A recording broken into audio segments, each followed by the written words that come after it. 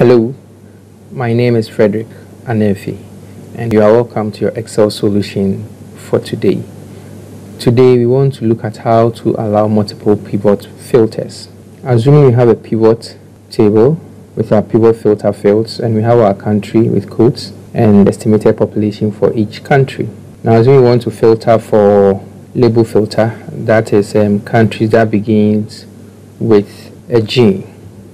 We click on OK, so then we can find Gabon, Gambia, Guinea and Guinea-Bissau. Assuming that after filtering we want to filter by the population being the next one, so then we go and say, okay, for the value filter we want to filter for populations greater than, let's say, 2,000. So we type in 2,000 and we click on OK.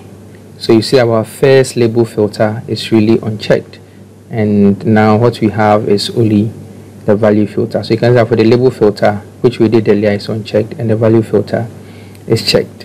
How do we solve for such a challenge? First, what we do is we go to our pivot table tools, go to analyze, go to options, then under options we will go to totals and filters. Then we check for allow multiple filters per field.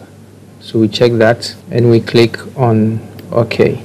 So then we can go back, we can clear all. Now go to the whole process again. Now for the labels we'll look for countries that begins with G. So we click on OK. Then now we want estimate of population greater than 2,000. So we go to the value filters, greater than 2,000.